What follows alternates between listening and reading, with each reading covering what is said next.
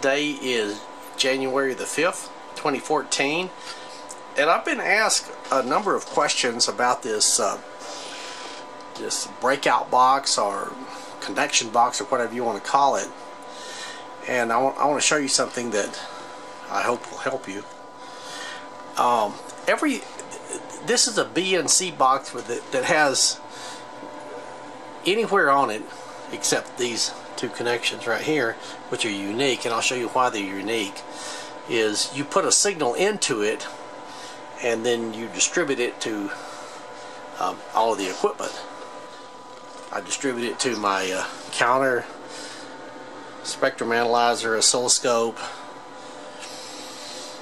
distortion analyzer, voltmeter, etc., watt meter.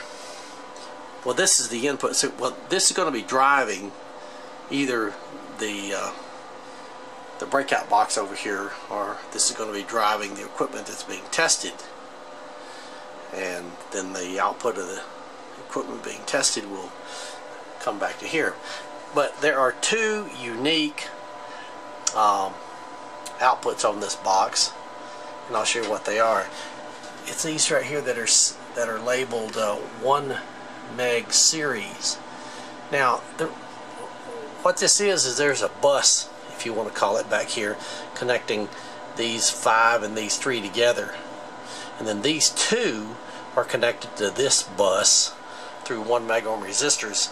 And the reason for that is that so I don't exceed the maximum voltage.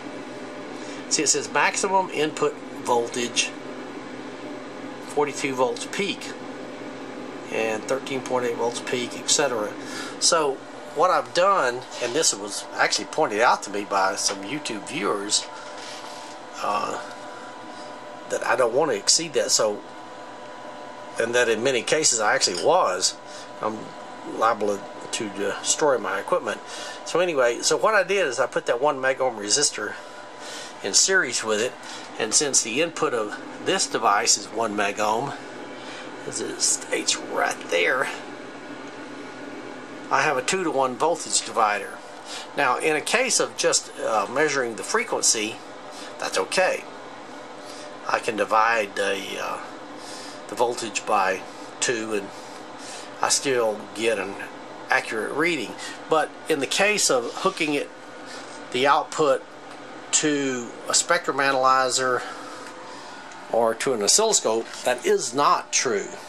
You cannot just simply put a resistor in series with your line and attenuate it 2-to-1 without compensation, and I'll show you exactly why. Look at this one. This oscilloscope is connected directly to the output of the amplifier. This amplifier right here. I'm driving this amplifier at 48 watts, 1.6% distortion, 19.7 volts, and there it is. It's just barely clipping.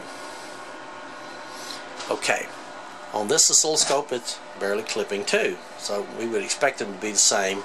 And this is the spectral display. Now, if I move the output of the spectrum analyzer, which is a 1-to-1, over to one of these attenuated outputs, look what I get.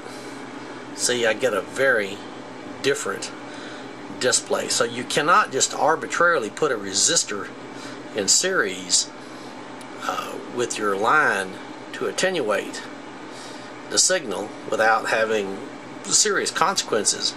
This is on a log scale, so you should see very little difference. There it is, attenuated. Let me move it back. I'm going to move it back from there to here and watch what we get. So we get that. Okay. One other example of it is the oscilloscope. See that display right there? Well, if we follow this wire back, it goes to right here, and I'm going to move it from here over to here so it's attenuated, and watch what happens. There it is, and you can see that it's squaring off. It's clipping just a little bit, just like the other one. But watch when I move it back to an attenuated output. Well, first of all, it is attenuated, but if I amplify it up, see, I don't see that clipping anymore. So I've altered the signal, and now I do not have a true representation of the signal that I'm looking at, the raw signal from this amplifier. So what I'm seeing here is not true anymore. It's obviously not true because of the amplitude, but it's also not true because of the shape. So the display is inaccurate. This is a false display, as I see no clipping. This is an accurate display, as it is clipping. Okay, let me see if I can accentuate this. I'm going to make it clip actually quite hard. Very, very hard clipping. Yeah, I see a little bit of distortion right there. I do see some distortion coming in, but it's still not clipping. So this display is not accurate. This one is. Now if I move it back to a 1-to-1 over here, and then I'm going to have to attenuate it a bit, of course. Now I see the same thing. So you cannot just arbitrarily put a resistor in series with your line to attenuate it and expect to get an accurate signal. But in the case of this particular instrument right here, where all I want is a frequency count, I can. So if you decide to attenuate your signal with a resistor, be very careful what you're putting it into after the attenuation, because you may be fooling yourself.